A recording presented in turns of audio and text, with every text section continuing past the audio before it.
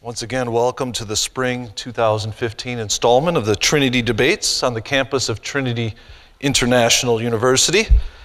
We're delighted that you're here with us this evening, both in person here at the historic and handsome and heated A.T.O. Olson Chapel on the campus of Trinity Evangelical Divinity School, and online, watching on our streaming website, sponsored by the Carl F. H. Henry Center for Theological Understanding. I do not know if everybody online can see, but we have a good turnout here tonight. No doubt this is due in large part to our two fine participants, Doctors Douglas Campbell and Douglas Moo, who I will be introducing in a moment. It's also due in large part, I think, to the debate topic, which is so central to the life of the church. Is a Lutheran approach to Pauline justification justified? Dr. Moo will answer yes. A Lutheran approach to Pauline justification is justified. Dr. Campbell will answer no. This approach is not justified. Tonight's debate, Trinity Debate installment, is sponsored by the Henry Center for Theological Understanding. They would like me to let you know that they'd love for you to stay connected with them, sign up for the newsletter, and follow along with what the Henry Center is doing. I am Dr. Chris Firestone, professor and chair of the philosophy department at Trinity College. I have been serving as a regular moderator of these debates for the last 13 years. The Trinity Debates, for those of you who don't know, began out of the philosophy department in sponsorship with the honors program at Trinity College. Early on, these debates featured distinguished Christian philosophers such as Paul Moser, Keith Yandell, Cliff Williams, and Harold Netland, disputing topics ranging from substance dualism to religious pluralism. The debates have since migrated over to the Henry Center, and in recent years, we've hosted debates between distinguished Christian theologians and thinkers such as Wayne Grudem, Al Mohler, Bruce Ware, Jim Wallace, etc., covering topics ranging from the nature of the Trinity and the relationship between the gospel and social justice. As you can see, the Henry Center has done a wonderful job, both here tonight and through the years, with these debates. With this debate in particular, I want to thank Jeffrey Fulkerson and Tom McCall for your behind-the-scenes work in getting us this far, and the rest of the Henry Center and IT staff for filling in the gaps and pushing us to the finish line. I also want to thank TED's New Testament assistant professor Joshua Jipp for stirring the pot on the Henry Center blog site for the last week or two. And graduate student and vice president of the TED's student body, Alex Pierce, for stirring my mind on this topic. I can't deny that a few of my introductory comments are probably shamelessly borrowed from those sources.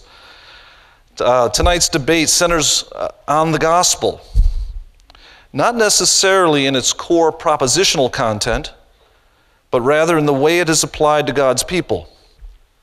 To my knowledge, neither participant will dispute the fact that Jesus is the second person of the Godhead, that Jesus was uniquely begotten of the Father, conceived by the Holy Spirit, born of the Virgin Mary, suffered under Pontius Pilate, was crucified, dead, and buried.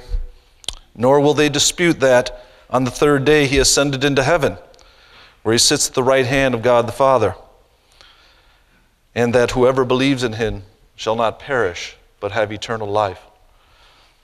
Where they disagree rather starkly, however, is over how they understand the claims of the Apostle Paul in his epistles, particularly the letter to the Romans, about how salvation by way of the gospel unfolds in the life of the believer. Dr. Douglas Moo defends a classic Lutheran position that understands justification as the initiation into salvation in a moment of regenerative belief in Jesus. We are justified before God through faith in Jesus, according to his finished work on the cross. At conversion, when one believes in the gospel, one is justly acquitted by God. Sanctification happens as a real entailment of justification. God sees us as righteous the moment we believe in Jesus, and we work out our salvation having already been made alive in Christ. This is what is meant by the word forensic or forensic justification, or what we're going to call classic Lutheran position. In the economy of salvation, justification comes after the conviction of sin and at the moment of belief, where we turn to God but are not yet transformed into Christ's likeness. God declares us innocent because of Jesus' substitutionary atonement. Sanctification and glorification follow in the ongoing life, eventual death, and final resurrection of the believer. Dr. Douglas Campbell is among a growing number of scholars challenging this forensic understanding of justification.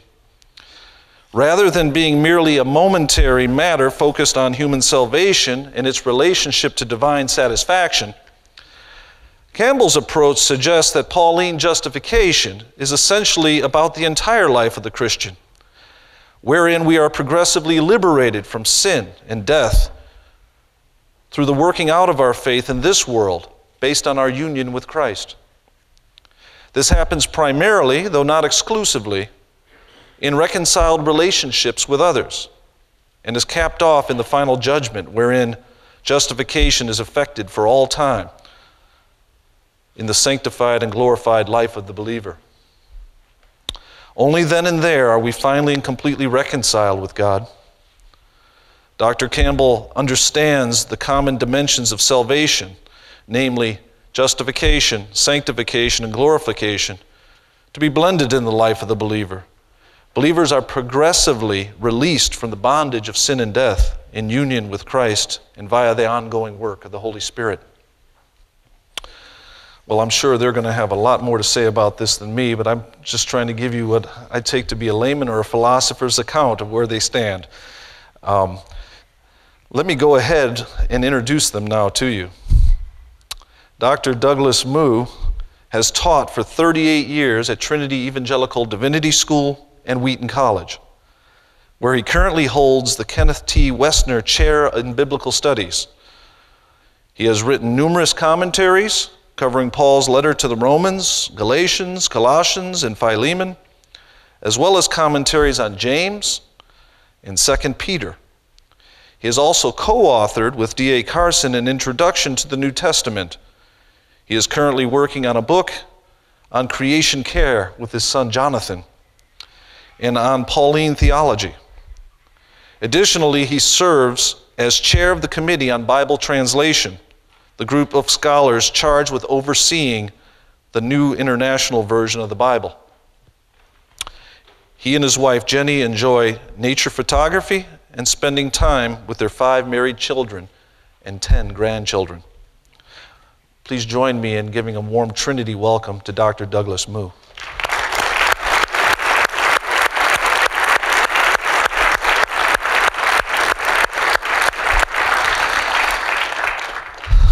Although born in London, Dr. Douglas Campbell was raised in New Zealand from the age of 4 and self-identifies as a Kiwi. He attended the University of Toronto, receiving an MA and a PhD in religious studies. He has taught at the University of Otago, King's College London, and for the past 12 years at Duke University. Since taking the position at Duke, he has written The Quest for Paul's Gospel, which he calls the appetizer, a mere 304 pages, before the 1,300-page main course, The Deliverance of God, in 2009 with Erdman's.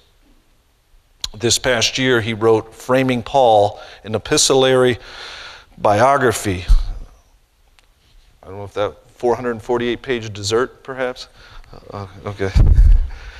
Since moving to the U.S., he and his wife have also become deeply involved in prison ministry and justice work. He now directs the program in prison studies at Duke Divinity School. His son is getting married in April, and his daughter has just moved to D.C. to take up her first post-college job. Only for those days, okay. Being an empty nester, He now enjoys spending quality time with his wife Rachel and his dog and his cat, whose names I've not yet been able to ascertain. Please join me in giving a warm Trinity welcome to Dr. Douglas Campbell.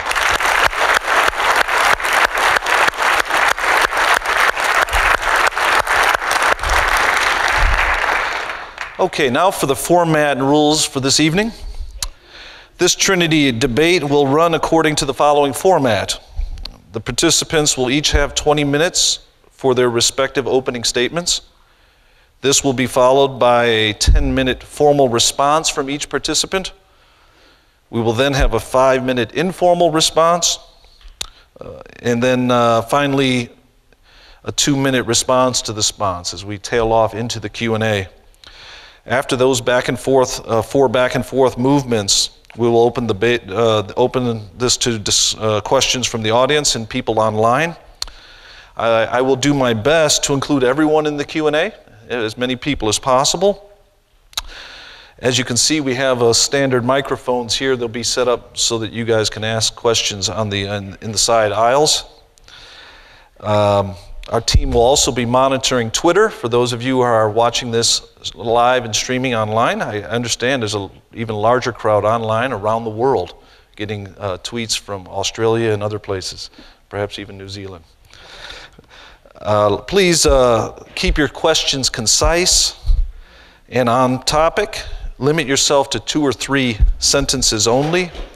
I would ask that about 3 people at a time line up. Let's not, rush the microphones if we can. And I will apologize in advance for anyone who doesn't get the opportunity to ask a question. The whole event will conclude no later than 9 p.m. Each participant and member of the audience will be notified by me if they're transcending time limitations, according to the rules I've just outlined. So without further ado, I would like to invite forward the person who's going to answer yes to our question, Dr. Douglas Moo.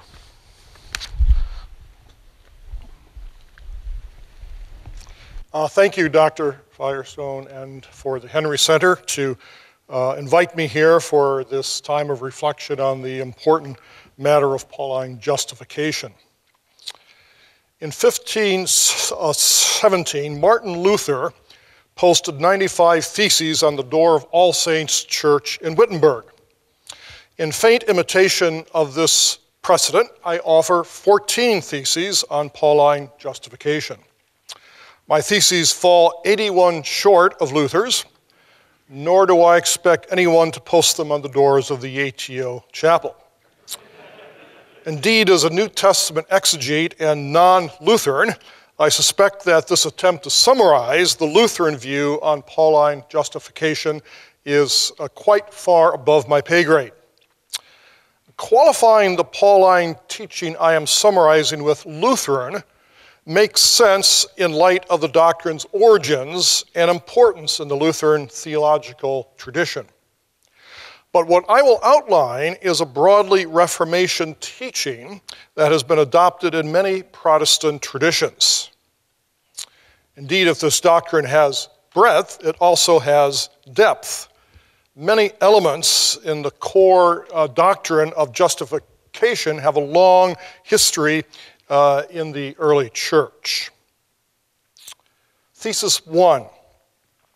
The doctrine of justification is defined primarily by the New Testament, and especially Pauline, use of the verb justify, dikaiao, and related occurrences of the adjective just, dikaios, and the noun righteousness, dikaiosune. Certain Protestant traditions have expanded justification to include virtually the whole of soteriology. Such a move robs the doctrine of its special function within the larger soteriological spectrum. On the other hand, some scholars narrow the doctrine almost to the vanishing point.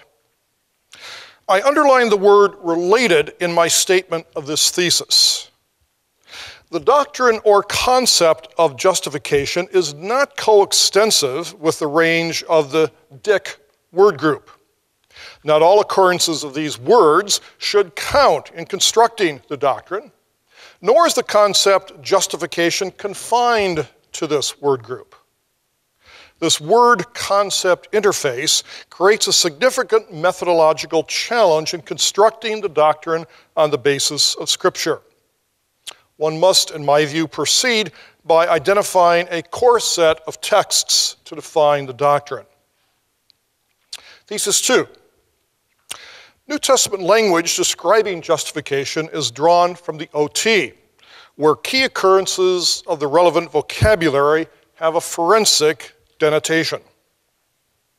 The widespread and theologically significant use of the terminology in the LXX, along with Paul's frequent appeal to the OT in discussing the words, shows that the Old Testament/Jewish background is decisive.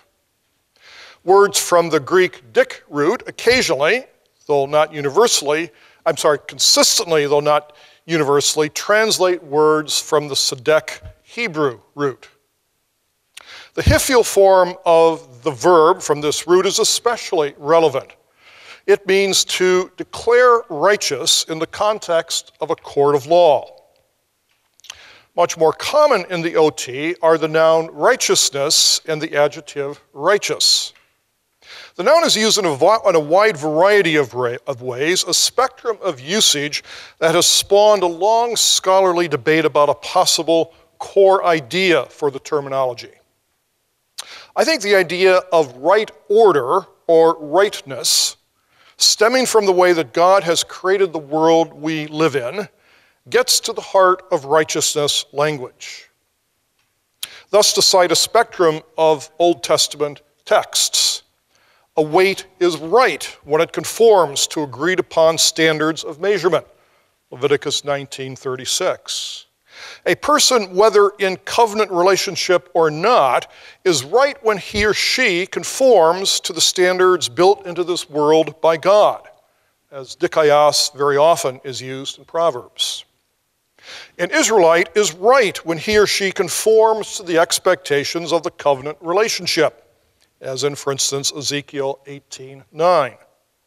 God's decrees are right when and because they conform to his own person and will, as in, for instance, Deuteronomy 4:8. God is right, furthermore, when he punishes his people, Nehemiah 9:33, and at the same time, right when he vindicates his people, as in, for instance, Isaiah 51:4-8.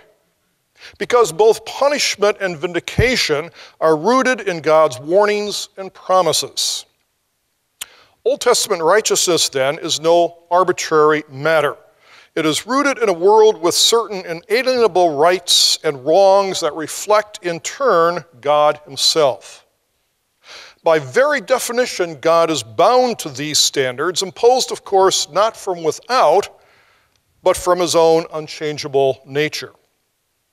Thus, as Exodus 23:7 makes clear, God, quote, will not acquit the guilty, close quote. Old Testament justification thus takes the form of a legal recognition of an already existing righteousness. Thesis 3. In justification, God declares that a sinner is right before him, a purely forensic declaration that is to be distinguished from transformation or sanctification. The forensic-only view of justification is the cutting edge of the Reformation doctrine. In contrast to a broader view of justification rooted in Augustine, with its tendency to fold sanctification into justification, the Reformers insisted that the sinner's legal standing, given in justification, both precedes and grounds the sinner's moral transformation. This forensic-only view of justification is tied to particular perspectives on several other theological issues, especially sin, grace, and the sacraments. But it is also rooted in the New Testament vocabulary of justification. In Romans, Paul presents God's justifying work as the gracious response to the human predicament, which he describes in terms of wrath and the revelation of God's righteous judgment, when he repays each person according to what they have done. Romans 2:6, and judges people's secrets, Romans 2:16. Justification is the opposite of condemnation, as in Romans 8:33. The purely forensic nature of justification is classically expressed in Paul's claim that God is one who, quote, justifies the ungodly, Romans 4:5.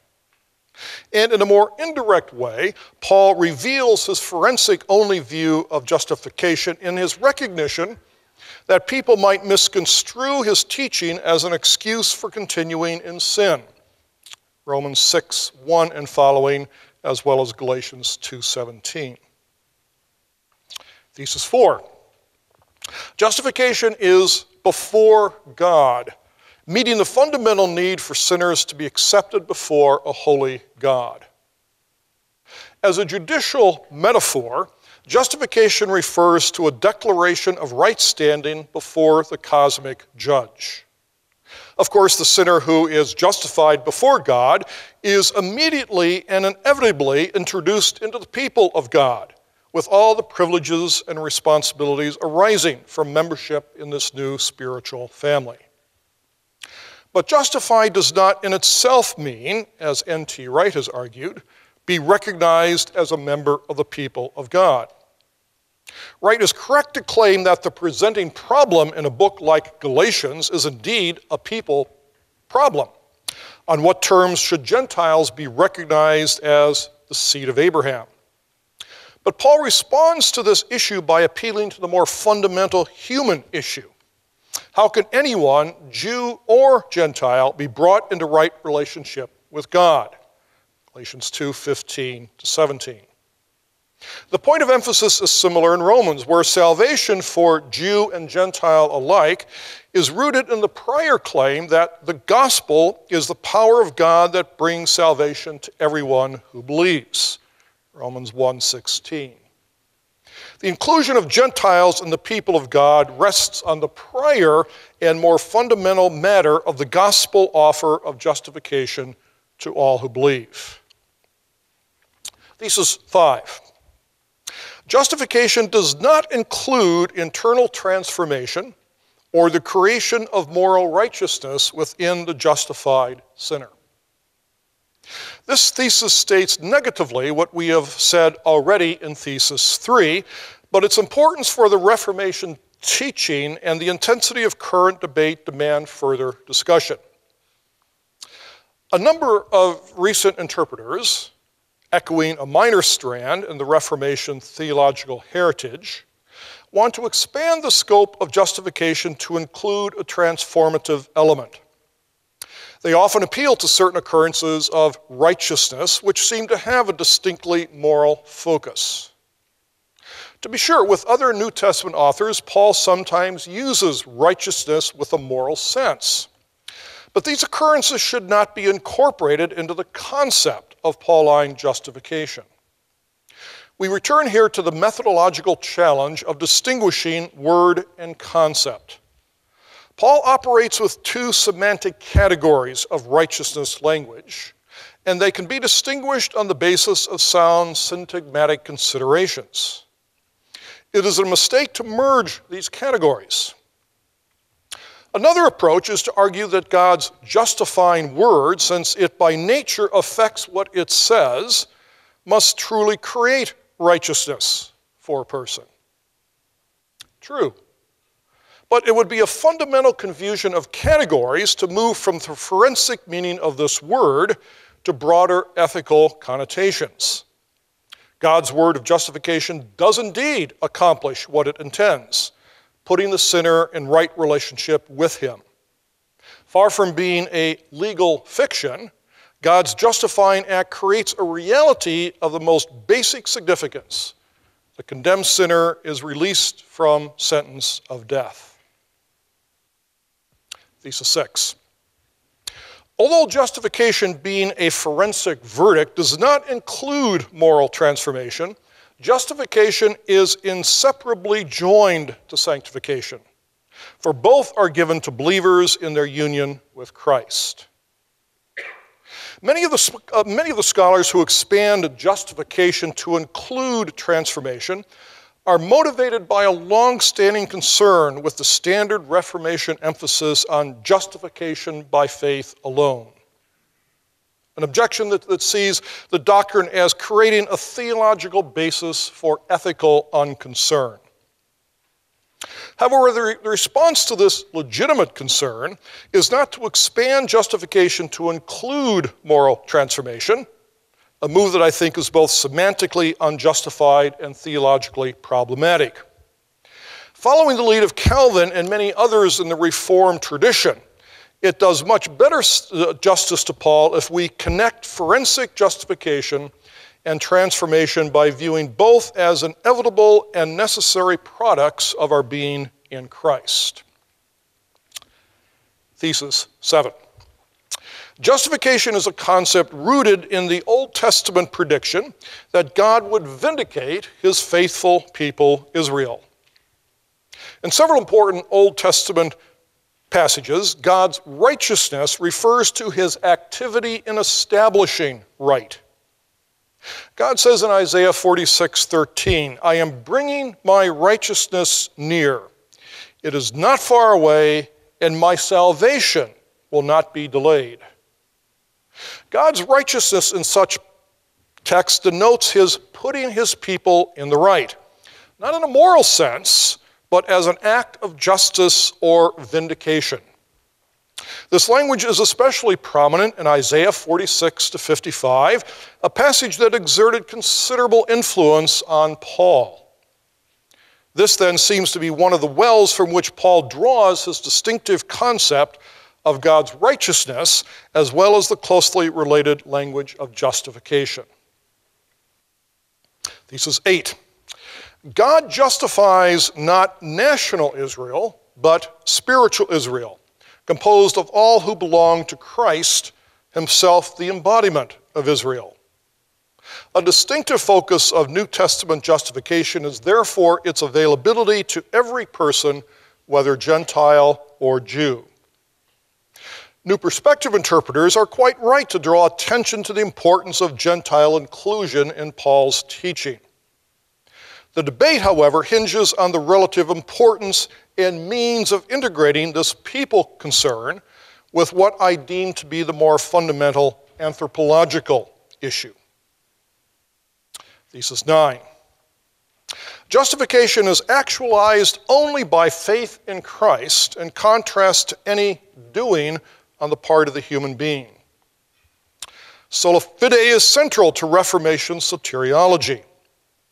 An important exegetical basis for this claim is Paul's idea that justification or related concepts come not through works of the law, but through faith or Christ faith. The Reformers understood this contrast to express a fundamental distinction between human believing on the one hand and human working or doing on the other. This polarity is widely questioned today, with scholars proposing significant revisions to both ends of the spectrum. On the one end, works of the law are confined to Torah works or Torah adherence. And on the other, faith is interpreted, at least in many of its occurrences, to refer to Christ's own faith or faithfulness. Everyone now agrees that the phrase works of the law refers to Torah obedience. The question is whether the phrase connotes possession of Torah or performance of the Torah. That is Paul referring simply to status within the covenant marked out by Torah obedience, or is he referring to the actual doing of the law that was viewed as necessary to confirm covenant status? Paul is deeply concerned about the inclusion of Gentiles within the people of God and often uses works of the law in this context. But the phrase is elaborated by Paul himself, as for instance in Romans 4, in terms of works in general. Paul explains the failure of works of the law to justify in terms of human sinfulness and not just covenant obsolescence. The Reformers then were justified in viewing the phrase works of the law as a critical subset of the broader anthropological works, a concern, by the way, that they shared with a series of important theologians preceding them. Revisionist interpreters dilute the Reformation faith versus works contrast on the other side by expanding faith to include some element of obedience and or by attributing faith to Christ rather than to humans. In response to the former, I appeal again to the fundamental and repeated contrasts Paul and New Testament authors make between faith and works. Even the much-quoted phrase, obedience of faith, cited in favor of an expansive meaning of faith, proves just the opposite. For Paul, obedience and faith, while related, are two different things. My response to the latter approach can bypass the specific issue of the faith of Christ debate. It makes little ultimate theological difference if the phrase in its 8 occurrences refers to human believing in Christ or Christ's own faith and faithfulness.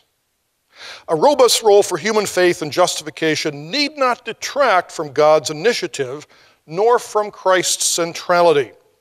With varying degrees of emphasis, the Reformation tradition stresses that faith itself is a product of divine intervention and enablement. Thesis 10, justification takes place in Christ, whose death atoned for our sins and whose resurrection secures our vindication.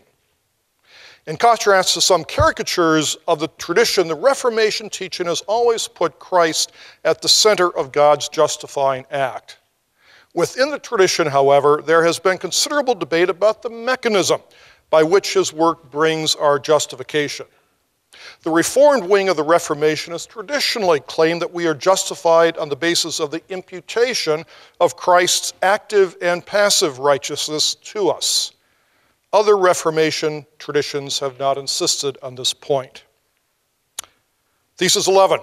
We are justified by grace alone. We cannot contribute anything to our justification. It is entirely, from beginning to end, a gift from God.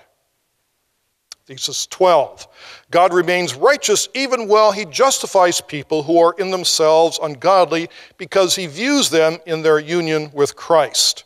As Paul puts it at the end of the important paragraph, Romans 3:21-26, God both justifies sinners who believe in Christ and is just in doing so. Thesis 13, justification is part of the New Testament already not yet eschatological tension. We are definitively justified at conversion, but this decision must be confirmed at the judgment, at which time our works are taken into account. Thesis 14. Justification is a critical element of New Testament soteriology. In my view, justification should not be made the center of New Testament theology or of Pauline theology, but it remains a critical doctrine that Paul uses in explicating the gospel, especially in guarding it against any idea of human merit as the basis for our ultimate standing with God.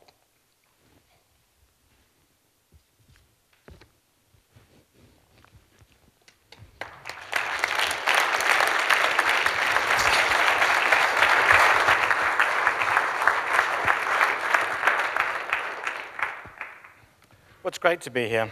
Thank you for inviting me, and I'm looking forward to having a good discussion about this. In order to understand why I must say no tonight to the doctrine of justification, it's going to be necessary for me to outline quickly what I take to be Paul's genuine gospel. Is that all right? Am I echoing a bit? Good? Okay. Fortunately, this gospel will be quite familiar to most of you already as sanctification. Now, like a good Methodist, I emphasize this rather strongly. And when it is prefaced with the appropriate doctrine of election, as it is in Ephesians, I would suggest that sanctification basically is Paul's gospel. That is, his account of how we all get saved in the senses of being healed from sin and ultimately delivered from death. Now, Paul lays this gospel out most clearly in Romans 5-8. In those chapters, we learn that we're saved as the Holy Spirit grafts us onto the journey of Christ, so that in a very real, concrete sense, we participate in him. However, this journey has two rather different stages. We participate first in Christ's obedient journey downward into death, where we enter into the extinction of our current sinful condition. Because Christ assumed our corrupt fleshly existence in the incarnation and then went on to terminate it in his execution, we too participate in this termination. And the power of sin has thereby been broken. Hallelujah. However, Christ was, of course, raised from the dead and enthroned on high, where he is acclaimed as Lord. And so we too, in him, are resurrected and enthroned on high, the second stage in our shared journey. And this resurrected ground is the location is the ground of our current Christian behavior. We enter here into a new situation, free from evil powers like sin and death, and are able to respond to God with a full and joyful obedience, which is good news.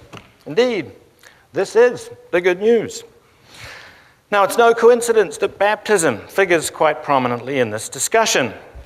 Baptism narrates this journey, first downward under the water, and hence into Christ's death, and then upward out of the water into a new and resurrected life. For Paul, then, salvation is shaped baptismally. Moreover, it is clear by now that it is also affected, we might say, Trinitarianly. This baptismal account of salvation presupposes the complete involvement of the Father, who sends his only beloved Son to save a lost cosmos, the Son who was sent and obediently journeys into the human condition, ultimately dying there, and the Spirit who resurrects the Son, and then Christians within him, breathing life upon them. So this is all gratifyingly orthodox and ecumenical, not to mention creedal. That is to say, the entire church signed off on this account of God and its implicit account of the atonement some time ago in the Nicene Chalcedonian Confessions. So I summarize this approach to Paul's gospel for my students at Duke in terms of Trinitarian participation. This is not, of course, Paul's own summary, since he predated the church's long definition of these critical matters. Paul himself speaks simply of being in Christ, or some close equivalent. This phrase is spread through all his letters with over 160 occurrences, and furthermore, it does some heavy lifting. It summarizes every key argument in Romans 5 to 8. The stretch of text that I have just suggested contains the fullest account of this Trinitarian and participatory gospel. So to be in Christ is to be participating in Christ and hence sanctified and delivered by the triune God whom we worship, confess, and serve. With this briefest of soteriological summaries in place, let me now emphasize an important implication for our present topic. Its retrospective operation in relation to the perception of sin. We now think backwards about our sinful past. It is directly implicit in this gospel that Christians only know that they're being transformed in Christ through the Spirit as the transforming Trinitarian God reveals this to them. So Paul's life was changed by an apocalypse, a revelation of Jesus Christ. But in the light of this event, some remarkable clarifications tend to occur. In particular, it becomes especially apparent from this moment onward that we are deeply in the grip of sin, a phenomenon later appropriately captured by Calvin with his emphasis on total depravity. In this, Calvin is articulating the extent to which our human thinking outside of the work of Christ has been captured and distorted by sin, so that even our thinking about sin has been corrupted.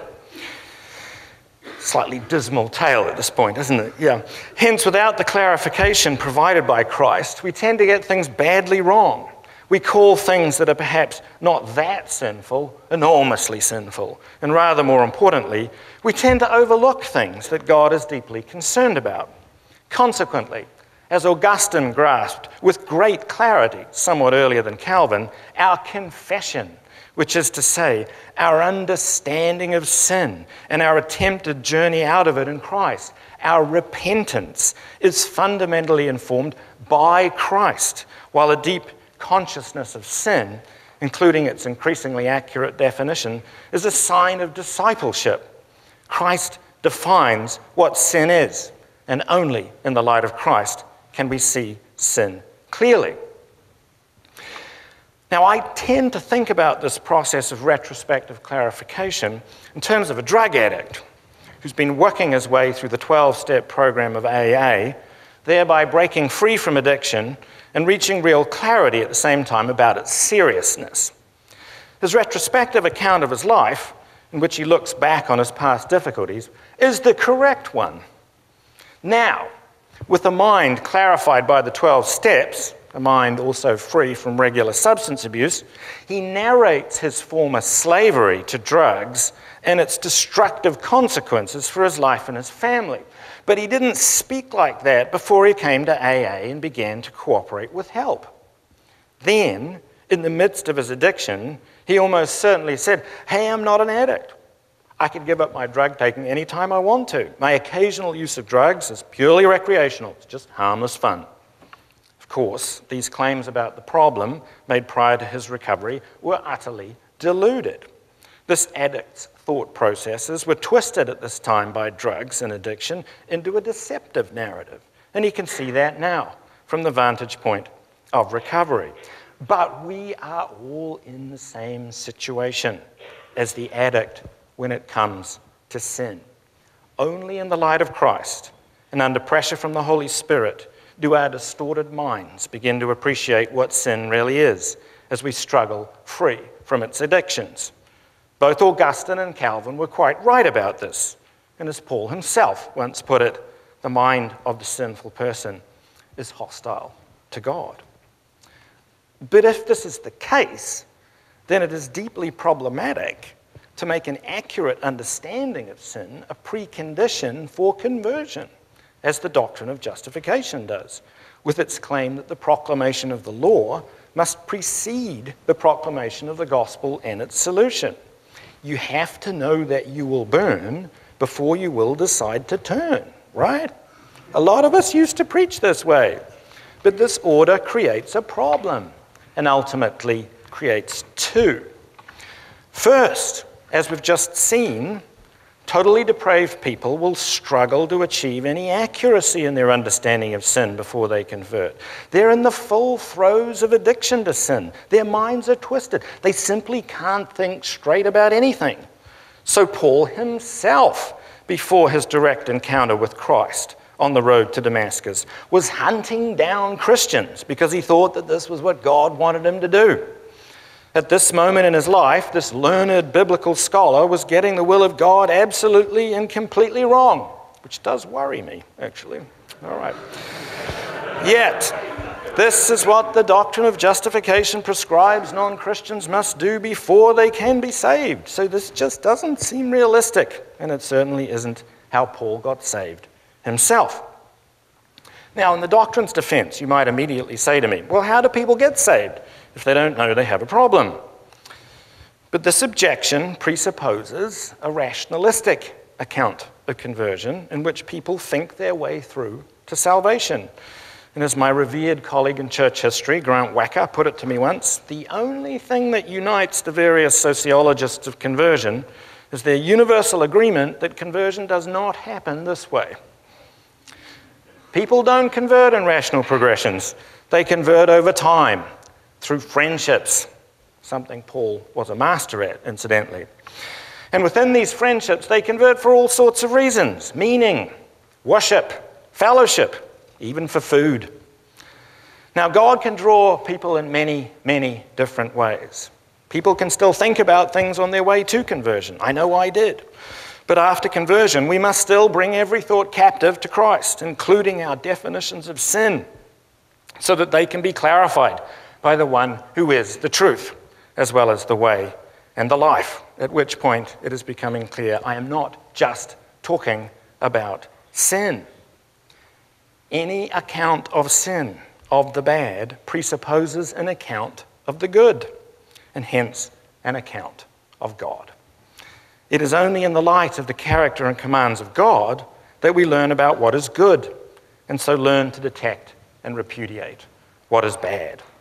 So if we commit strongly to accurate and enduring judgments about sin in the pre-Christian situation, then we are, second, really committing to accurate and enduring judgments about God in that situation as well.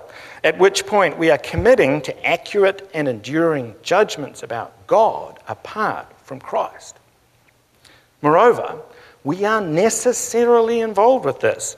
If we build our whole account of salvation on our account of a problem, as the doctrine of justification suggests, then we cannot abandon that account after we've been saved, or our entire house will fall down. So the doctrine of justification asks us to resist redefining our understanding of God in the light of Christ. And I worry that this is basically Marcionite. Our knowledge of God the Creator has now been separated from our knowledge of God the Redeemer, thereby denying Christ's role in creation and the intrinsic connections between creation, the covenant, and redemption. This is how the church loses its way culturally. I could talk about that for some time, but I don't have time. Now, we didn't mean to do this, of course, but this is where we end up if we endorse this doctrine, at which moment we must reflect quickly on what the heart of the Reformation really was. Was it the promulgation of a doctrine that asks us to make all the key judgments about God, the good, and human sin in advance of the arrival of the gospel in the figure of Christ, thereby ultimately undermining the importance of that arrival and that figure? I don't think so. Or was it the recovery of the truth that Jesus Christ must be at the beginning, the center, and the end of all true Christian thinking about both God and sin? An emphasis on the centrality and sovereignty of Christ is surely the enduring contribution of the Reformation more broadly and of Luther more narrowly. Let Christ be exalted in all things. Let the crucified Christ be exalted in all other thinking, recognized for what it is, a vain theology of glory. Now, Luther, of course, knew this well, as did Paul, at which moment I must very quickly gesture towards some exegetical matters. Is Paul, nevertheless, simply committed to a doctrine of justification at times? Does he occasionally abandon his usual dependence on Trinitarian participation and deploy, however inconsistently, a prospective model of salvation that does indeed ask converts to think on their sin and reach accurate judgments about it, and hence also about the good and about God, prior to deciding that they will accept Christ and thereby capturing and subordinating Christ within that web of prior commitments? I don't think so. I don't think that Paul ever actually set out a doctrine of justification, meaning by this a fully articulated model of salvation in terms of justification terms alone, that stands over against other models that begin with revelation and articulate sin retrospectively and baptismally. Justification motifs that nuance aspects of his gospel of Trinitarian participation. Yeah, sure, no problem with that. But an independent doctrine, standing by itself, I'm not so sure about that. You see, the key motifs in this doctrine, works of law, justification, righteousness, faith, are only combined in a systematic way by one text. Romans 1-3. So everything rests on how we read Romans 1-3. And here the justification for justification is surprisingly thin.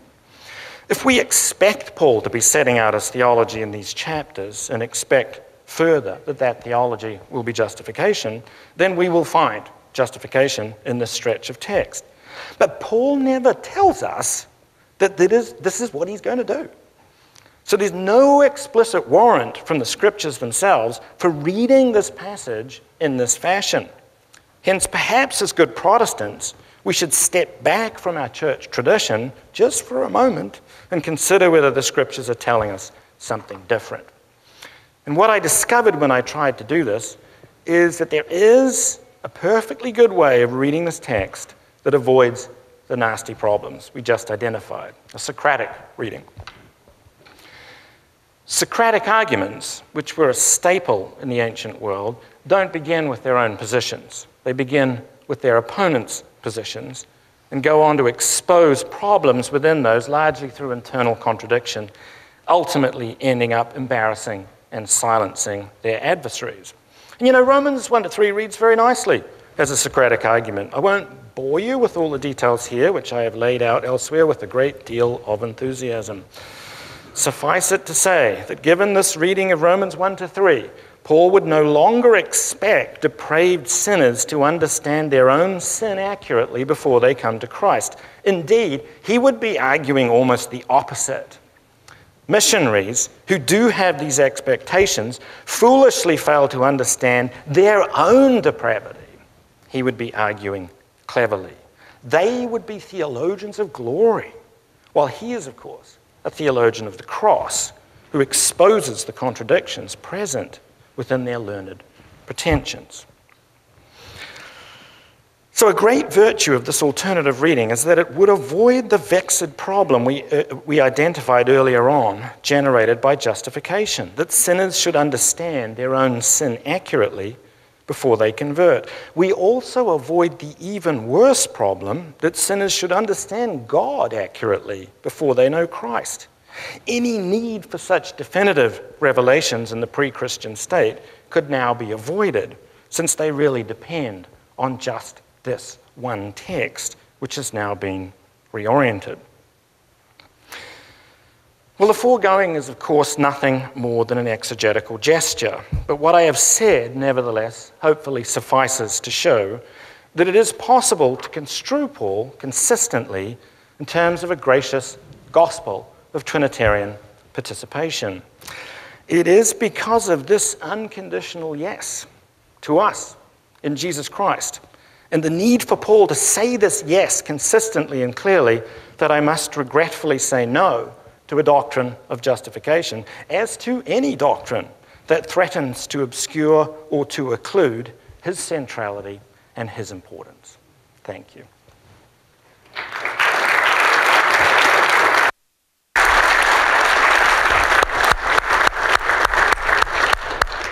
Okay, we're going to be moving on to the 10-minute formal responses. Both participants had these papers in their possession about a week ago, and so they've prepared 10-minute responses. Then we'll go to the 5-minute informal responses after that. Dr. Moon. Sadly, the tyranny of time has prevented Dr. Campbell from presenting his full thesis on Pauline justification. And for the same reason, I am unable adequately to interact with that proposal. I would certainly, however, refer you to his book, The Deliverance of God, and my response to that book in the Journal of the Evangelical Theological Society, Volume 53. My concern now is more narrowly to respond to Dr. Campbell's reasons for saying no to the Lutheran view of Pauline justification. I want to make 4 points. First, the relative importance of the parts of Romans. Dr. Campbell's claim that chapters 5 through 8 are the heart of the letter taps into a significant trajectory of scholars going back at least as far as Schweitzer and Wrede, and given renewed expression recently in several important studies. According to this trajectory, the heart of Paul's soteriology lies in the participationist categories of Romans 5 through 8, rather than in the forensic framework of chapters 1 to 4. The relationship between these two ways of picturing the work of Christ and Paul, between, we might say, Christ for us and we died with Christ, is complicated. But we can say, at the least, that both are important in the argument of Romans and in Paul's theology generally. Playing one off against the other illegitimately reduces the richness of Paul's soteriology. I am tempted to think that Paul's participation language indeed is a product of his larger representative category. That on the one hand, we sin and die in Adam because he represents us, and that on the other, we belong to Christ because he represents all who belong to him. I can therefore hardly endorse the importance of Romans 5 through 8 for Paul's soteriology, without, however, diminishing the importance of Romans 1 to 4. I would add that the strong and legitimate concern to root our standing with God in an alien righteousness can and has led some advocates of the view I represent to underemphasize the believer's transformation and sanctification. Indeed, the turn of the argument at Romans 6 is perhaps the earliest example of an attempt to head off just this problem. Second, gospel. Dr. Campbell claims that Paul sets forth most clearly his gospel, focused on sanctification in Romans 5 through 8. Many recent interpreters have stressed the broad scope of the good news in Paul, an emphasis that I am generally happy to endorse. The good news is more than message about how individuals can be converted or saved. It embraces the entirety of God's unfolding program to extend his sovereign role into every sphere of the cosmos. Yet a quick glance at Paul's actual use of gospel language reveals that he most often applies it to that part of God's cosmic plan that offers sinners rescue from condemnation. While recognizing the danger of confusing word with concept, I would note that Paul does not, in fact, use the language of gospel in Romans 5 through 8. He does, however, use it in Romans 1:16 to refer to the salvation available in Christ to all who believe, a salvation made possible by the revelation of God's righteousness. Third, the perspective problem. Dr. Campbell justifies his no to the justification doctrine I have outlined, mainly on the claim that the theory, and I quote, presupposes a rationalistic account of conversion in which people think their way through to salvation, close quote. This justification doctrine, then, is an inadequate account of Paul's soteriology because its logic requires that human beings must first recognize their own sinfulness before a righteous God, before they can embrace the good news offered in Christ. To use the categories often employed in discussion of this issue, justification theory is built inescapably on the sequence of plight and then solution. I find this objection unwarranted. Why? Because the Reformation teaching about justification does not, in fact, require this mode of argument for its validity. The confusion here, it seems to me, is between two different levels of discourse. On the one level, we have the experience of humans who convert to Christ. I agree with Dr. Campbell that our experience often takes the form of solution first and then plight.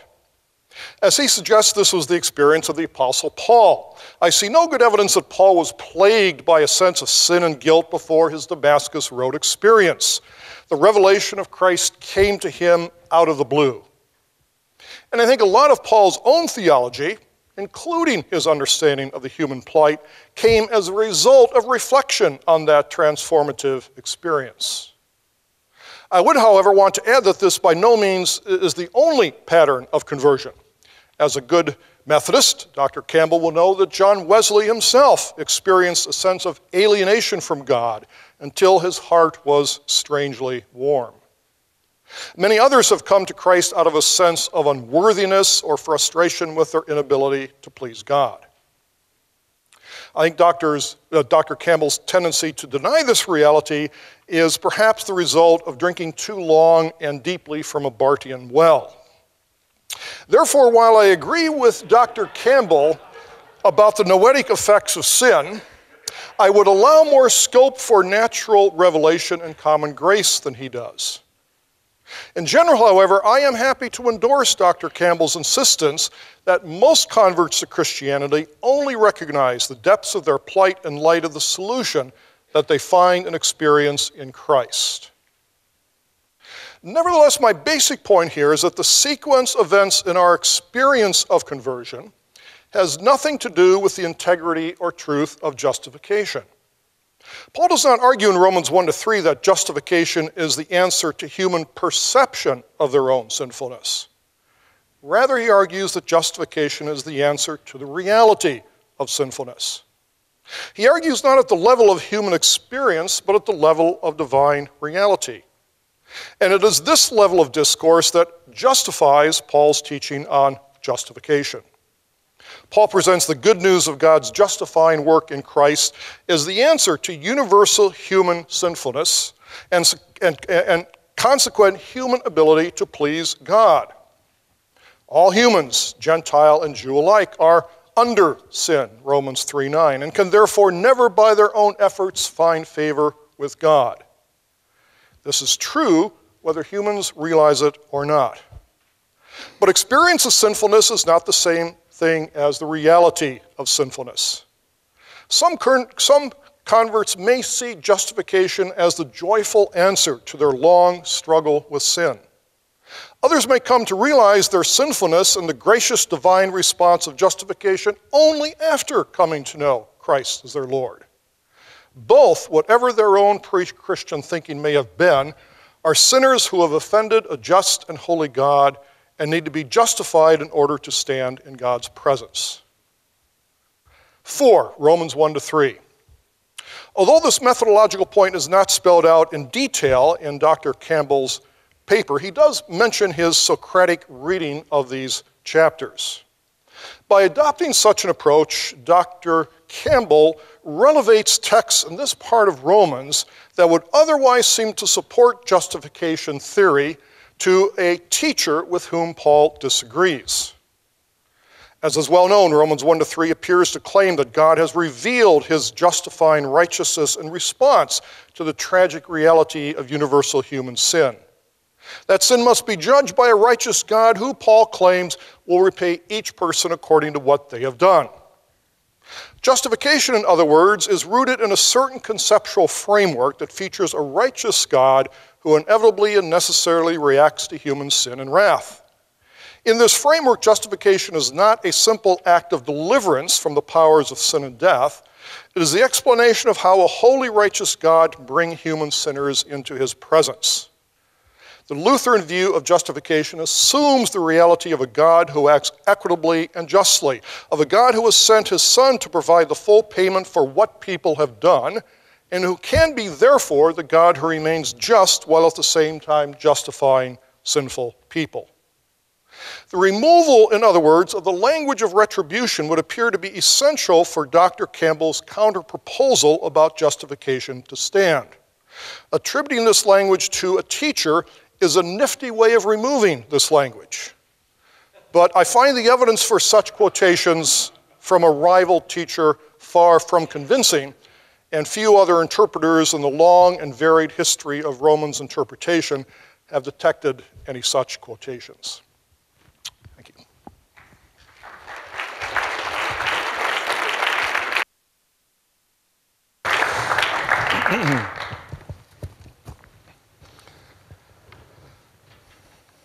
Okay, so because of the sequence of the papers, I'm actually rebutting the very first paper we heard tonight.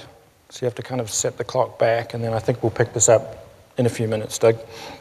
Okay, so put your minds back to 7:10. We need to appreciate that it's really thesis 2 that does all the heavy lifting for Doug. Everything in Doug's account of what we're calling tonight the doctrine of justification flows from the claims that he makes there. And if those claims are true, then everything follows pretty much as he says it does. So what are they? The concept of justification is judicial or forensic. Now, Doug actually means by this a particular notion of the forensic and a particular account of justice. It is, as he just said, retributive. God will punish covenant unfaithfulness, not to mention, presumably, sin. So Doug is selecting here one definition of justice in the forensic from about 10 different accounts that are currently discussed by political philosophers and the like. Moreover, God has created the world we live in this way because this reflects in turn God himself. Now these are big claims. Everything turns on them, which is to say, on whether they're true or not. But how does Doug know that they are true? Well, he might appeal to the Bible. Indeed, he does. But he has, of course, interpreted the Bible in the light of these prior assumptions. He privileges one word group and set of stories in the Old Testament over many, many others. He does not foreground chesed or mercy, berit or covenant, fatherhood or love or faithfulness. And he's privileged one text in Paul as well, reading it in a certain way, Romans 2, Romans 1, Romans 2. So he didn't begin his account of Paul. He didn't begin it with 1 Corinthians 1 or Ephesians 1 or even with Romans 8 or 5, all of which might take us in a slightly different direction. So his underlying assumptions about the nature of God and about the world in terms of retributive justice are playing a very important role in all of this. They are driving his analysis and framing everything that follows. Now, please don't misunderstand me at this moment. I am quite happy for underlying assumptions about God to drive our analyses and frame all that follows. But they need to be the right assumptions, so we need to pause to ask just how he knows that what he's claiming here, at the very basis of our Christian faith, is actually true. And obviously, I'm going to make a suggested correction, having drunk deep from the Bartian waters. The only point at which God has ever intersected perfectly and fully with our created and fallen reality is Jesus Christ. There we see what God is really like, and only there is God actually fully present, in distinction but without the confusion or separation of the two natures involved. So this place, known ultimately only through the further work of God in the person of the Holy Spirit, but then attested by the Scriptures, and certainly most enthusiastically by Paul, is where we must get all our basic assumptions about the nature of God and the world and justice from. Our basic assumptions about God must be controlled by how God has chosen to reveal himself to us, most fully in person in the incarnation of the Son.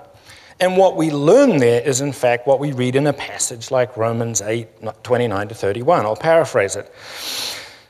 The basic truth underlying all of creation is the Father's desire to create a fellowship of people to share eternity with him through his Son and their Spirit. The heart of all reality is personal, and its inner rationale is relational and loving.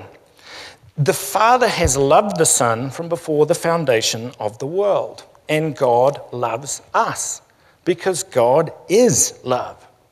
That is why the Father sent his only Son to die for us while we were still hostile sinners. God is committed to us permanently and irrevocably and completely.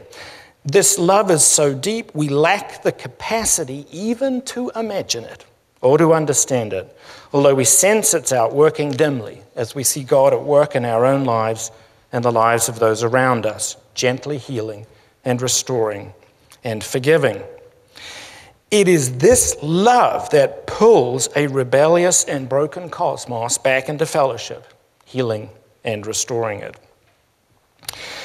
Now, the result of this realization is that at the heart of all our thinking about God, we must use analogies that are filial and familial, personal analogies. And the relationships between persons are to be characterized by unconditional love.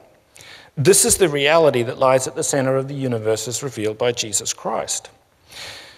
And in the light of this truth, with our addicted and abused minds being clarified by grace, we can turn to see where we might mistakenly have constructed God in our own image.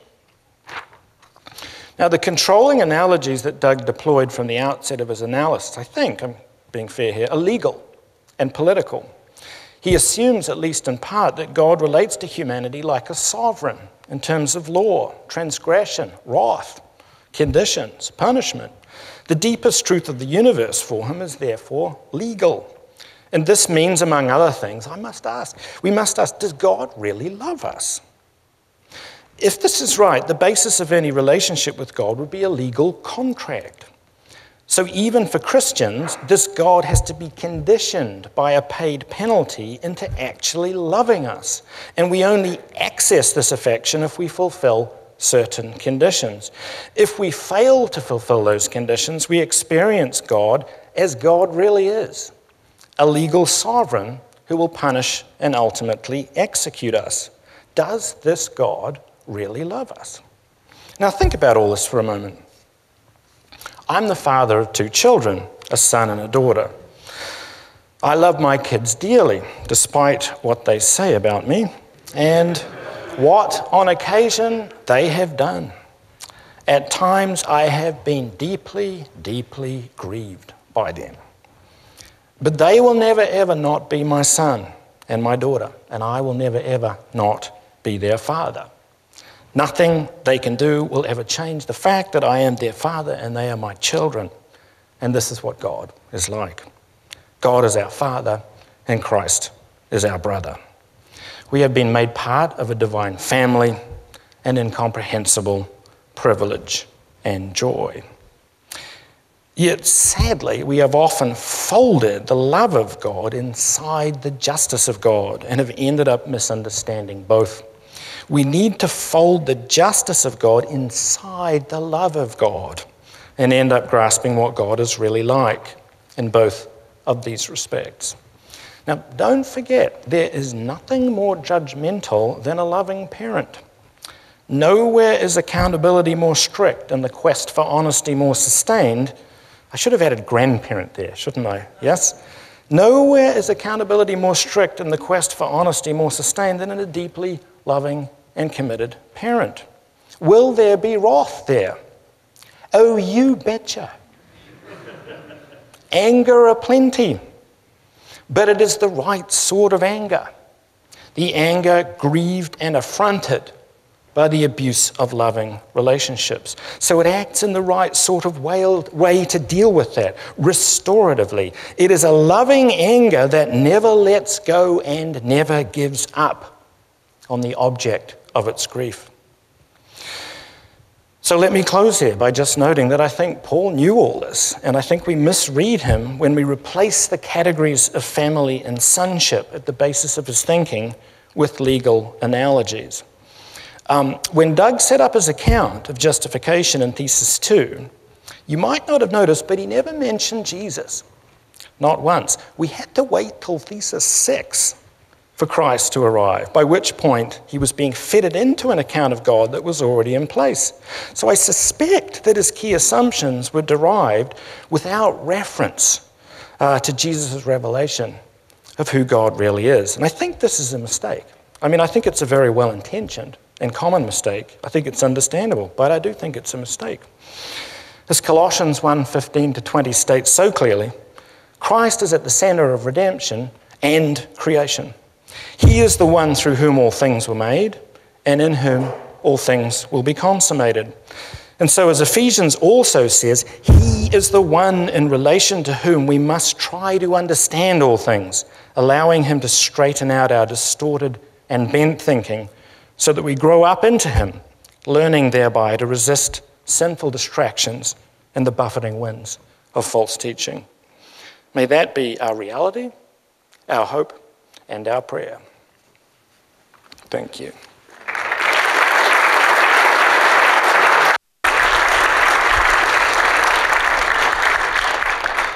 Okay, we're moving on to the 5-minute informal responses, and you can take on whatever comments you like to handle there.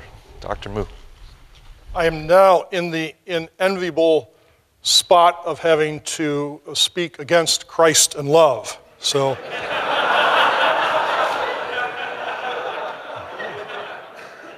let me do so with vigor.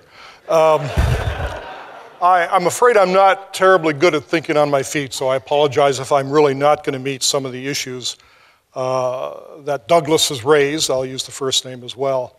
But a few things come to mind. First, and perhaps the most important issue here is where we are deriving our categories in which we can think about the matters before us tonight. One thing I want to emphasize is that, of course, our focus tonight has been on justification. I continue to think that that language, that concept, that metaphor does reside in a legal context. But it is, of course, not the only, nor maybe even the most important of the various sort of metaphorical worlds that Scripture uses to present God and his work in Christ to us. So I wouldn't want to be thought to enshrine a political or legal way of thinking as the fundamental way to think about Revelation and God and what it means for him to be for us. Paul is free, and the New Testament authors are free to use a lot of different conceptual worlds to try to get at what God has done for us in Christ. Legal is one where I think justification does reside. I'm, of course, quite happy to acknowledge that in Christ, we indeed are given the fullest and clearest picture of God. But I would want to qualify what Douglas has said in a couple of ways. First, it is not the only place we receive that. And it does seem to me we have a long Old Testament revelation that, at least in salvation history, and for the early Christians, precedes Christ and provided many of the categories in which they necessarily must have thought about this man from Nazareth claiming to be the Messiah promised in the Old Testament scriptures. And I would just submit to you that the Old Testament structure is built around covenant and the law that is part of the covenant. That the history of Israel is the history of a people who are asked by God to obey his law, who fail to do so, who are sent into exile, judged by God. And at that point, God, in his infinite mercy, promises grace beyond exile, that he will do a new work. But that new work is not a work that simply cancels or forgets or conveniently pushes aside the legal framework that God has established in the covenant with Israel. God's law can't just be sort of swept under the carpet like we grandparents do with our grandchildren. There has to be an accounting. And I think that's where justification has a significant place to play. Yes, mercy, love, covenant, chesed, and so forth. All of these concepts are certainly important, but often in the Old Testament they are put in the framework of God's rescue operation required by a previous fall into sin. In other words, they are an attempt on God's part to use these things to provide a way for humanity to come back into relationship with God. So in that sense, they aren't fundamental. I think at the end of the day, and this might be useful as we continue to think about our subject tonight, the key difference between us lies in this matter of a conception of God. Is God one who indeed is both loving Father and righteous sovereign who reacts to sin with wrath? I think so, and these rightly have to be combined. I don't think that's necessarily folding love into justice or subordinating it to it. I think these are allowing both God's holiness, his necessary response of wrath against sin, to stand alongside the reality of his grace and love at the same time, without trying to subordinate one to the other or to play these off against each other. It seems to me that ultimately God's purpose is not simply to enter into fellowship with human beings. God's ultimate end is to glorify himself in and through, among other things, the creation of a people in Christ as he has graciously done.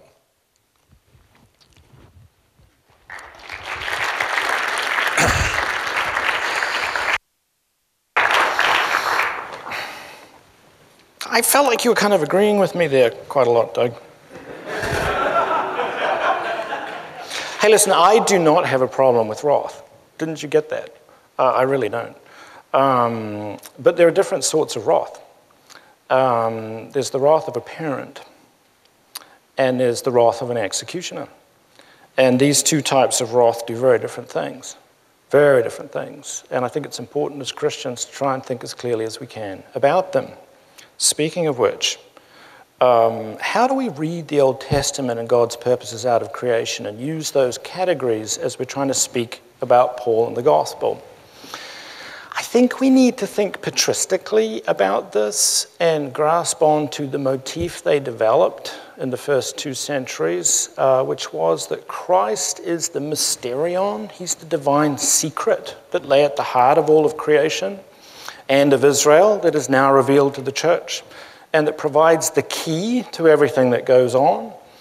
And so the Old Testament needs to be appropriated with a Christological lens. And Paul's quite explicit about this. 2 Corinthians, whatever promises God said in the past, they are yes in Christ Jesus. Now I see clearly what's going on since before the foundation of the world.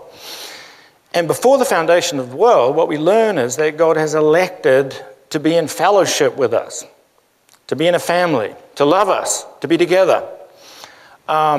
And so the purposes of creating a people is positive. It's not negative. Christ is not sent to save us from plan A that's gone wrong. Christ has always been plan A. And he comes to pull plan A back on track. Okay? So whenever we interject another model or get it in between the purposes of God and Christ revealed from the get-go, to be in relationship with us, we kind of mess things up. We turn God into a plan A, plan B God, which I think, is a bad idea. Jesus is never plan B. He's plan A. And I think that's a really, really strong, reformed, reformational, even Calvinist insight. I mean, Calvin really got this.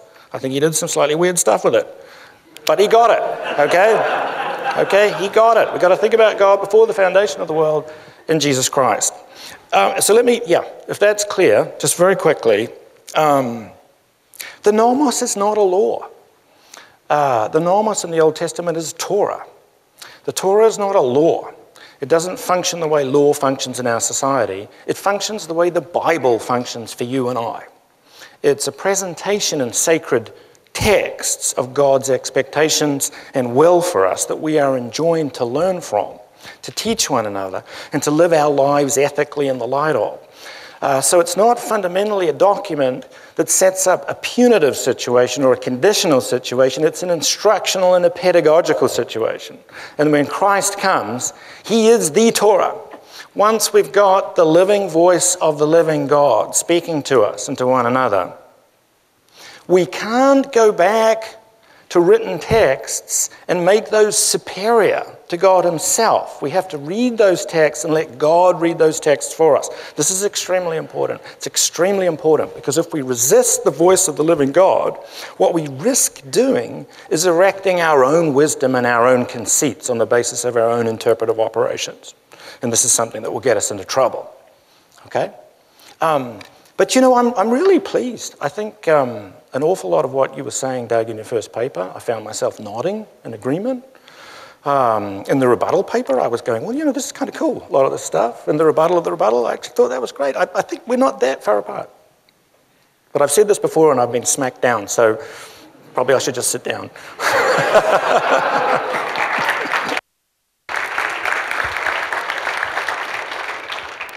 If we're not that far apart, I'm worried.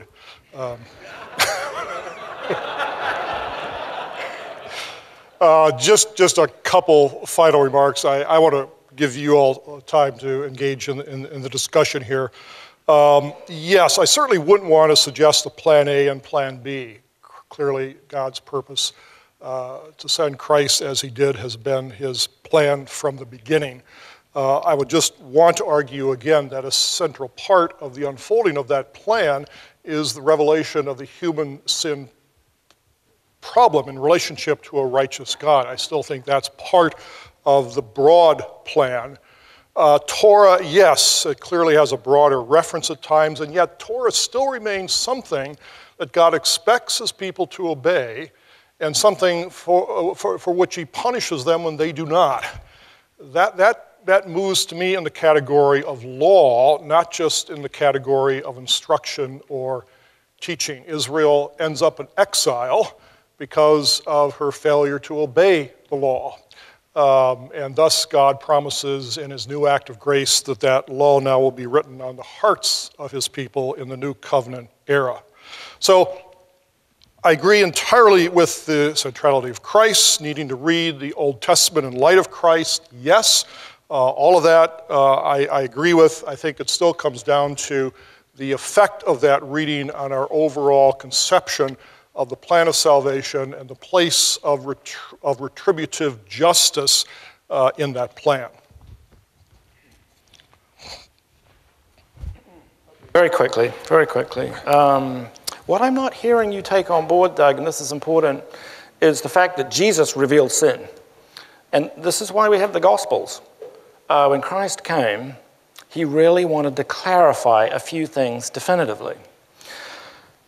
Matthew's Gospel, Sermon on the Mount, Jesus wanted to say, amongst other things, I don't want you to read the Old Testament violently. Okay?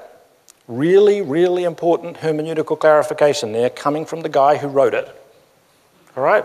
We need to listen to that. I really don't have a problem with sin being revealed, but I really want it to be a Christian journey. This has to be part of our discipleship. This has to be part of something that we deal with because God is helping us to deal with it. This is not something we can get under control before we come to Christ and get hooked up to Christ. This is not something we handle by ourselves. This is something we need God's help with. We're addicts, okay? Not rationalistic people that can, we're not little liberals running around before we come to Jesus, all right? Second thing, justification, defined forensically. Yeah, okay, what about Paul's usage of justification, the verb dikaio, Romans 6:7, 1 Corinthians 6:11, it's in the context of baptism. That's why I talked about baptism. Baptism tells you something about dikaio, the way Paul wants to talk about it. Now, as you know, Paul spent a heck of a lot of time in jail. And what would happen is an official would say, okay, get rid of this guy. Let him go. We won't kill him today. Verdict. It's not about innocence. It's a verdict of liberation. And Paul is set free from the prison that he is in, the dank, dark cell, where possibly he's been writing letters. So it's got a liberational thrust where we get out of the jail of our imprisonment to the powers of darkness. That's justification, and that's what we need. That's the good news when we stand up and preach that to people around us. Yeah. You're worried, right? Okay, it looks like we've got a good chance here for Q&A. I want to encourage our folks online, to get those Twitter questions to us. But we're going to start with questions. I've prepared questions from two TEDS professors, and I would invite them to come on forward. The first question, I think, will be for Dr. Moo from New Testament Assistant Professor Joshua Jipp. Dr. Moo, thanks for your clear presentation. I'll keep this brief. I'm wondering what role Christ, particularly his resurrection, if any role, plays in justification. I don't remember hearing much about that, but I'm thinking of certain texts like the end of Romans 4, Christ was raised for our justification. 1 Timothy 3:16, he appeared in the flesh, was justified in the spirit. I mean, there's more of these, of course, but I'm wondering if there's a certain role Christ's resurrection has with respect to justification, and then how that relates to justification as something that's forensic. Thanks, yes. I think there's considerable thinking among a number of people going on these days about how the resurrection of Christ has that kind of soteriological value. In other words, that the resurrection of Christ is not simply an apologetic issue. He was raised, so we know he truly was who he claimed to be, but that the resurrection itself actually affects something. I did spend most of my time, yes, on the death of Christ, because I think that's where Paul spends most of his time. If you just, count up the number of occurrences, it's pretty clear that it's the sacrificial death that is the heart of Paul's understanding of justification. It seems to me that resurrection, particularly if we understand 1 Timothy 3:16 to mean, as the NIV translates, of course the NIV has it right, was vindicated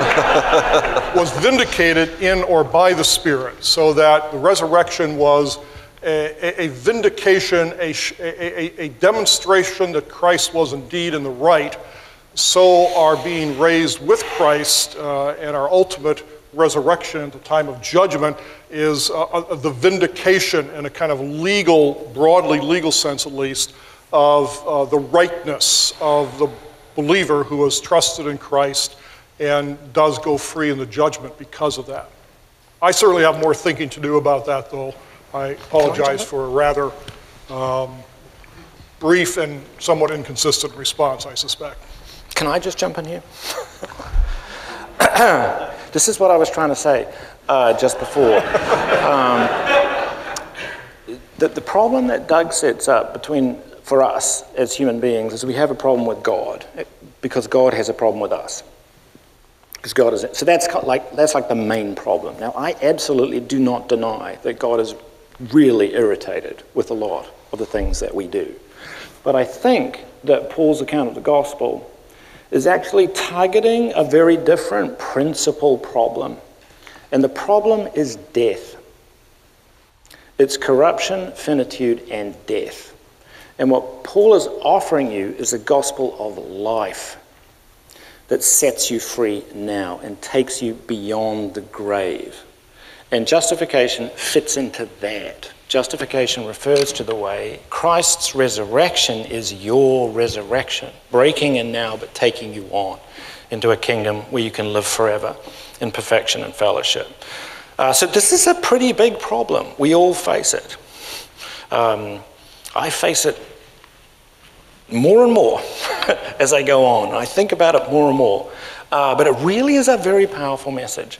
If we can proclaim that loudly to the world around us, I really think we'll get a hearing. I really think it will. The world around us does nothing except try to pretend that it doesn't have an issue with death. I mean, it massages its body mercilessly to pretend that aging is not taking place. It doesn't talk about death. It doesn't know what to do at a funeral. Whereas Christians know what to do. We're very, very different with the message of hope and life in those circumstances. I think there's a very powerful message if we can get hold of it. Yeah? Okay. Okay, I've got a question here from Ted's professor, Constantine Campbell, for Dr. Campbell, ironically. And Dr. Moo, feel free to jump in afterwards if you like. Go first. All right, thank you, Dr. Campbell. This is also related to the question of resurrection in two parts. First, do you agree with the assertion that Jesus was vindicated in his resurrection? And if not, why not? But if so, then why is it not the case that since we participate in Jesus' death and in his resurrection, that we are not also vindicated, or to use another word for that, justified? Yeah, I don't have a problem with Jesus getting vindicated in his resurrection, but I don't think that's what the word is actually saying. I think he is being resurrected, i.e. he's being raised in a new body, free from sin, free from death, free from flesh, free from curse, free from Adamic reality.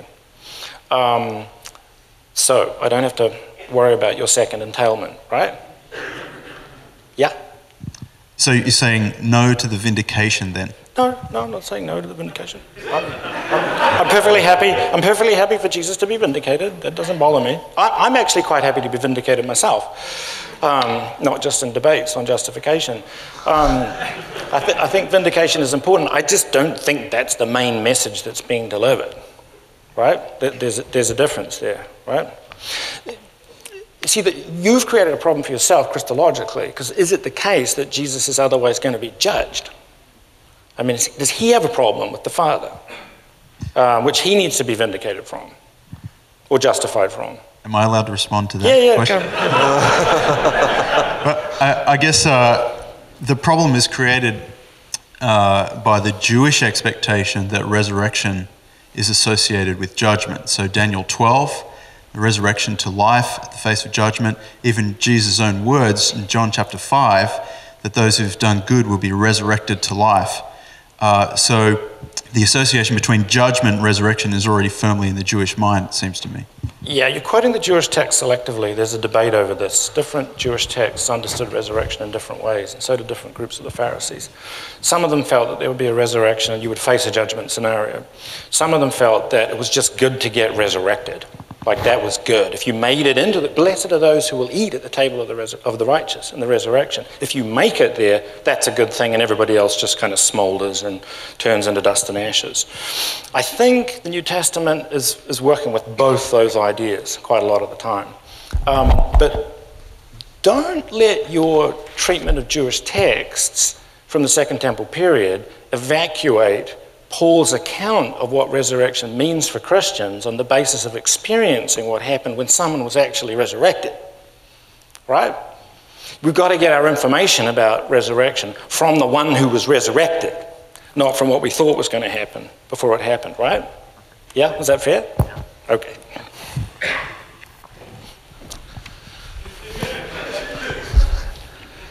Who's your question for? Neither one of them has to jump in, actually. It's kind of for both of them. Okay. So you both mentioned a little bit about epistemology, the acquisition of truth. And my question pertains to pre-conversion, post-conversion. If there is a transition for the nature of epistemology for the believer as opposed to the non-believer, and how we might, through the illumination of the Holy Spirit and the, depending on your personal view of identity, whether you believe in a single or dualistic view of the Holy Spirit within a person competing or not, what your particular epistemological views are post-conversion, and how that might contribute to this particular discussion. That's way above my pay grade. I guess I would only say that I fully endorse Douglas's concern to say that we truly recognize who we are before God only after our conversion and only after the Spirit begins to set our thinking straight. I have no problem with that at all. And I don't, again, see that as necessarily tied into the topic of justification, which we're talking about this evening. So I think that's, I'll just say that. Yeah, I don't think we need to specify too aggressively what the pre-Christian distinction is in epistemological terms from the post-Christian, because it simply is the case. It simply is the case that once we're in Christ and open to Christ, which I think can only happen through the power of the Spirit, that is our definitive truth criterion. From that moment onwards, that person is sovereign over the process of truth.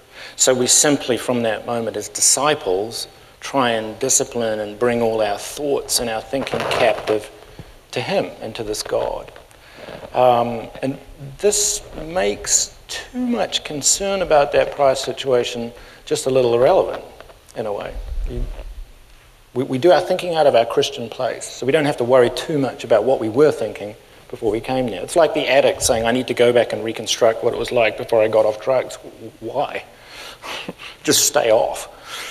That's kind of what you need to do, right? Am I hearing what you're after, or are you raising a slightly different concern? Maybe I could clarify. You earlier mentioned the idea of rationalistic belief and how that's contributing to the understanding of justification, in which, since we're here discussing it all as believers, I'm not sure why that would enter into the discussion, since Paul's coming at it from a post-conversion experience. Yes. Okay, you're on my side, but I think you've created a problem for Doug.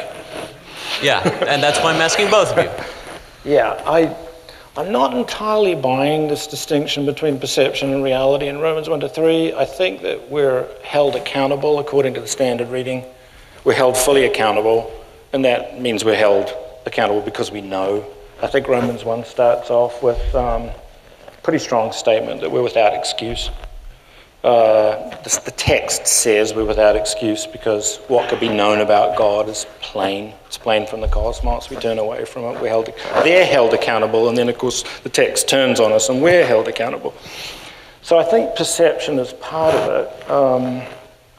And I think as soon as you invoke the Holy Spirit In conversion, strongly, you are problematizing that reading. I want to invoke the Holy Spirit very strongly in conversion and the draw that comes from the Spirit. So I don't need Romans 1-3 to mess people up.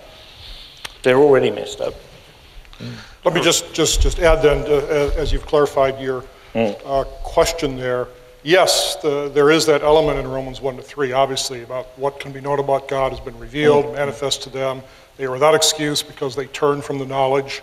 That's there, but I still would want to argue that that is not tied to the traditional understanding of justification, which requires only that there be a particular kind of human problem to which there must be an answer that is given in God's justifying verdict. And I would argue again that neither the text of Romans 1-3 nor the logic of the theology requires that people have a perception of their problem in order for justification to stand as an important soteriological part of the picture. I'm kind of confused now. Is Romans 1-3 delivering justification or not? Romans 1-3 is one, and I would disagree with you about the only, one of the texts that do unpack the significance of but justification. Not here. Yes. Not on this issue. So you're going somewhere else. On what issue? Well, you said that justification's here and Romans 1-3 is here and they're not lining up on this particular question of epistemology. Oh, no. They are. No, I think they are separate issues, though. They are not tied together by Paul in the logic. In other words, the conclusion he draws that requires the response of justification in 3:21 and following is the reality that all humans are under sin. Right. Whether they realize that or not, whether they perceive that and understand its significance is immaterial to the reality that people are under sin and are unable, therefore, to find a righteous God by their own efforts and therefore require the good news of God's justifying act in Christ on their behalf. Yeah, but Doug, the text says that they know. I mean, Romans 1 says that they know. It says a lot of things, but those aren't necessarily entailed in justification. So is Romans 1 delivering justification or not? Romans 1-3 as a whole is an important text that teaches justification. Does every single verse and every single point Paul makes in 1-3 clearly related and required for justification? No. Okay. It would seem to me that you would need knowledge to be culpable. Otherwise, it's unjust. And it would seem to me, in terms of Old Testament stories and procedures, you would always have knowledge. Like, I'm just not entirely convinced. But how is it possible for there to be rational or realistic knowledge of Israel's situation before and outside of Christ? Wow, I'm just trying to help you out. I mean, the Old Testament provides these concepts that are filling out this forensic notion, but it seems to me you're abandoning the text, but hanging on to the doctrine. So I'm just a little bit confused. It might not be. It's not the first time that's happened. Well, the people online are screaming out to ask a question here, to interject. I have one for... Are they from Australia? Dr. Not answering Moo. any questions from Australia. I think this question from online, a clarification question, is kind of the flip side of a similar coin here.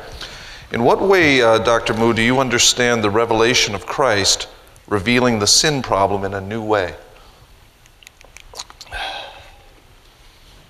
Partly, of course, Christ as one who lived the perfect life becomes, in a sense, the model of what it means to live for God wholly, devotedly, and perfectly.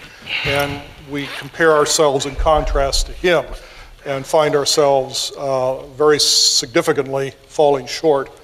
The coming of Christ also obviously unleashes the Spirit, who is that person of the Godhead himself, indwelling us and providing us with a new ability to understand things as they really are.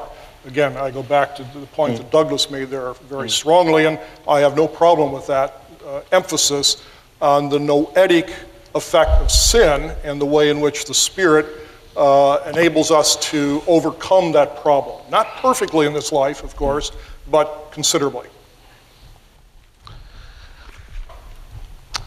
I have another question here. This comes from a Chris Tilling for Dr. Campbell. Dr. Moose said that you were diminishing the role of Romans 1-4.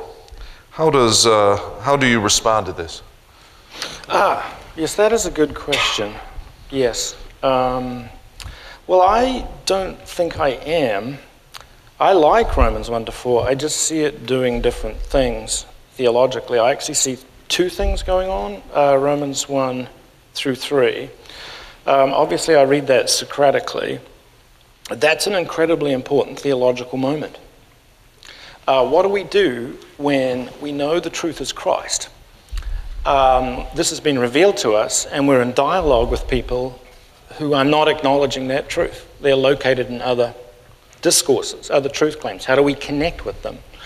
And what Paul is doing there is he's saying, if you step into that discourse that's an alternative and embrace their truth claims, you deny your own truth. You deny the lordship of Christ. This is a very bad idea. Don't do it. So how do I connect with them apologetically? Socratically. You get in there, you understand their location, which you should be doing as a good missionary anyway, and you unpack it on itself, and you break it down. And I think this is exactly where Paul is going in 1 Corinthians 1. Theologians of glory, scholars of glory, they need to get a little bit of Socratic action going. And this can be a salutary experience. So I think it's incredibly important part of Paul's gospel. This is where we see Paul, in a way, at his most brilliant. The second half of Romans 1-4 is, of course, 3-4. We get this magnificent exposition of faith. And faith is what Paul targets as, and we haven't talked about this very much, but it's very important. It's assurance. We need to be confident that we're on track for glory. We need to be confident that this is not pie in the sky, that we really are resurrected. And the way we get that is when we have the mind of Christ, which is a faithful mind, like Abraham's mind. And the way Paul develops that is in terms of resurrection. The end of chapter 4 is a chapter that commentators often struggle with. And the story that Paul tells there is Abraham is promised a conception, a birth, when he's a very old guy. He's 99. His wife is 84. She's not going to have kids. He's not going to have kids. Heck. And yet God says, I will give you a son. And creates life from the dead in Sarah and Abraham. And Abraham's faith does not waver in unbelief. Now, that's the faith we're meant to have, which means it sure as heck isn't up to you or me. This is something that has come from the Holy Spirit. This is the mind of Christ. But if we have that faith, we know we're participating in Christ and we're on track for glory. So they're very, very important texts for me. They're just doing slightly different things. I don't know that we would be very far on that one, would we, Doug, in terms of faith? Nice, vigorous account of faith. You would like that? No, I'm happy with what you said about faith. Yeah, great. Thank you. Good. That's good. We're making progress. I have a question here regarding the potential or real contradictory nature of your positions. I know when I read my summaries of your positions to my class this morning, my logic class, they felt like there wasn't a real contradiction here. And so one person asks, why argue for either forensic or petitionist view? Why can't both be integrated together and live harmoniously? Well, they can. Pardon? They can. They can, provided that the account that you give of the forensic is participatory. But that's very important. The filial metaphors drive the forensic metaphors, not the other way around. Yeah. Now, I am afraid these are just irreducibly different discourses. Either the forensic is calling the shots and God is like Congress, God forbid. Okay? We do not want God to be a politician, fundamentally. We want God to be a father. That's what we want. We need to fold the forensic into that. So, yeah, good question. Good, well spotted. I'm happy with that. But yeah, I think there is something of a difference, whether we call it as strong as a contradiction or not. Obviously, Paul operates with both the forensic categories and the participatory, and sometimes right next to each other. Christ died for all, therefore all have died. That moment in 2 Corinthians 5 where you have them cheek by jowl. And it's a long-standing issue in Paul's theology about exactly how you resolve those. I would, however, want to argue that on the whole, when Paul is talking about the need to pay for the penalty of sin, the debt to God we have incurred by our failure to live to his righteousness, the forensic categories, Christ died for us, dominate.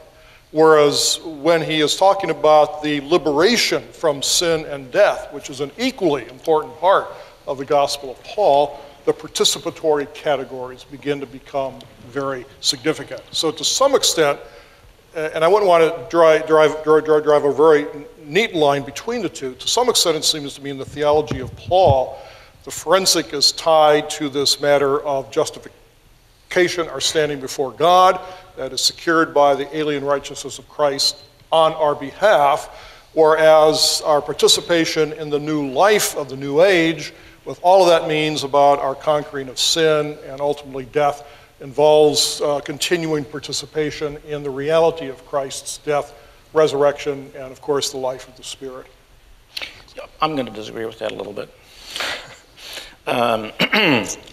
So you supplied a different account of the forensic, and you immediately went back to the contractual account, and then you introduced the punitive dimension. I don't see Paul committing strongly to punitive metaphors. I see liberational metaphors, don't have a problem with that. But in terms of explicit payment metaphors, what texts are you particularly banking on there? Well, obviously there's a great deal of discussion about Romans 3:25. I take that to be a place where Paul talks about God presenting Christ as a sacrifice of atonement akin to the Levitical sacrifices of the Day of Atonement of Levitical 16, in which there is this punishment of the animal sent off, and of course one sacrifice and one sent off, and Christ now is the one who takes that role and indeed bears in himself, as I view the text then, the punishment due to us. So one place among many others, it's not the only, that I think the punitive idea is part of the way Paul thinks about the atonement of Christ. I mean, one of the questions I would like to ask you, Douglas, along these lines, why did Christ die? Oh, yeah, well, great. So help me first of all, I don't think help me with the atonement. Happy to. The atonement the death of Christ is absolutely vital. He had to become like us so that we might become like him. So the problem for us is not that we step out of line and need to be punished. The problem is much more radical than that, and that is that we are constructed of flesh that has been invaded by evil, and it lives in us. So what we need is not punishment. We need a new operating system. We need to be recreated, reconstituted. And so Christ comes and assumes what we are and dies, so it's terminated, so that by participating in him, this evil constitution is executed. And then we're resurrected into a new life. So it's a very radical solution, very radical. The legal metaphor for sin is too weak at this level. We require radical transformation. So the death of Christ, incredibly important. But of course, it doesn't get us anywhere without the resurrection. The resurrection is saving as well. Not too good to be terminated and annihilated and lying there forever. You need something on the other side. Vindication, I think Con would say. All right, we're running low on time, so I'm going to ask for the last question. Great. My question's for Dr. Campbell. Thank you for your presentation. Really enjoyed it. As you kind of described justification being basically a sanctification process and kind of compared it to the illustration of an alcoholic with the 10-step plan, how on your thinking through it do you avoid the conclusion that on somebody who would do that and get saved would have room for boasting?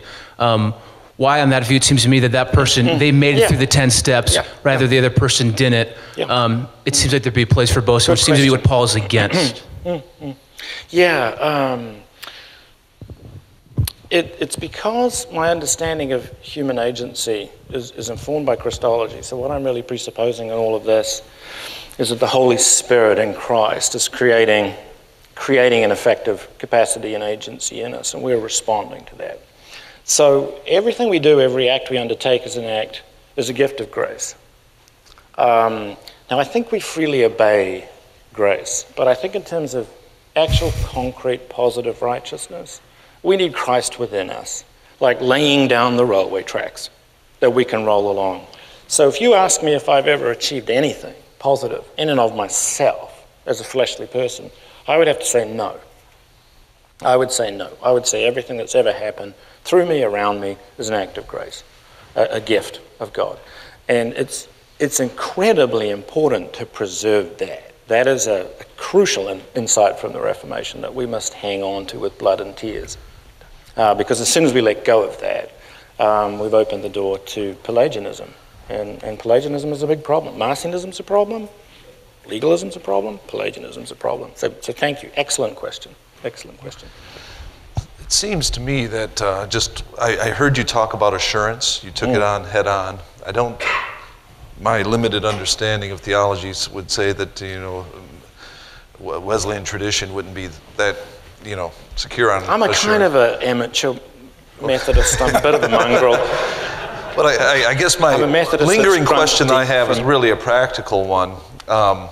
When somebody converts and they believe in Jesus, they have assurance. One would hold hope so. if they're justified before God. Yeah. Could you give me one last rendition of why assurance is actually an important part of your theological outlook for Paul's view? Well, one of the things we're delivered from is introversion and narcissism. And God doesn't want us wandering around worried about ourselves. God wants us turned out towards the rest of the world. There are people out there that need help. We're the ones that are supposed to help them.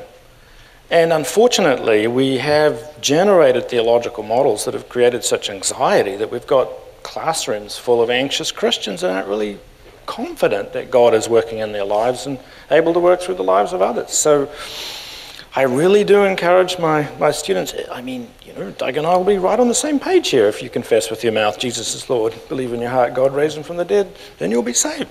You're there, bro.